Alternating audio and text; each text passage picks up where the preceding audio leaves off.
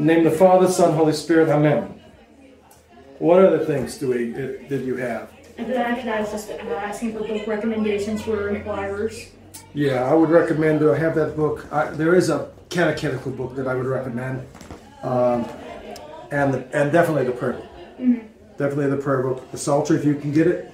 We have that one, I think. Like this. We don't have the Psalter. We have a prayer book. I think it's from the same. Is it Transfiguration? Yeah. It's the blue book by Holy Transfiguration. The blue book. Yeah. You can use that.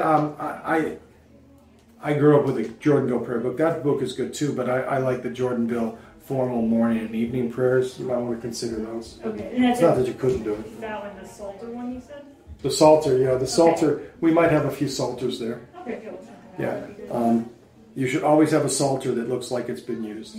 They're not supposed to look pristinely beautiful. Mm-hmm. And maybe a few other books, but I mean, you read the catechesis book, and also, to be honest with you, what I want people doing is I want people listening or being here and listening to the catechetical stuff that I do, and the letters that I've written that are on the website, orthodox.net/catechism. And, I'm trying to be